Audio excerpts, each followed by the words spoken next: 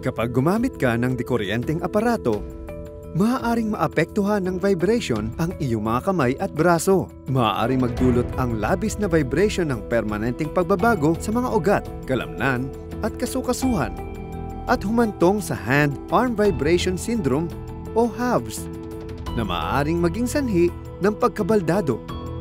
Ilan sa sintomas ng HAVS ay ang pakiramdam ng nakukuryente, namamanhid at panghihina ng mga daliri. Kung nakakaramdam ka ng mga sintomas na ito, ihinto ang trabaho at magsabi sa iyong supervisor upang magpatingin sa doktor.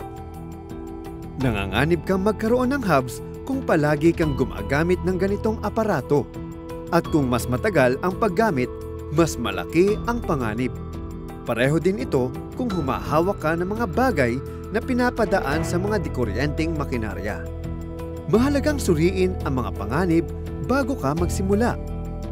Kailangang suriin kung maaaring baguhin ang paraan ng pagtatrabaho nang hindi gumagamit ng kagamitan o makinang nagbabibrate. Kung kailangan sa trabaho ang ganitong kagamitan, siguraduhin ito ang tamang gamit at ito ay gumagana at pinapangalagaang mabuti. Hanggat maaari, siguraduhin mahina lang ang vibration nito.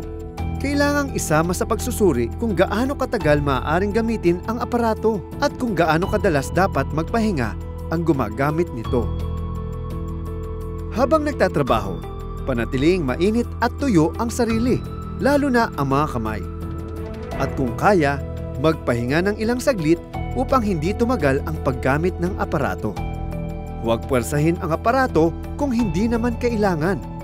At siguraduhin nakaligpit ang mga ito pagkatapos gamitin. Handa ka na ba?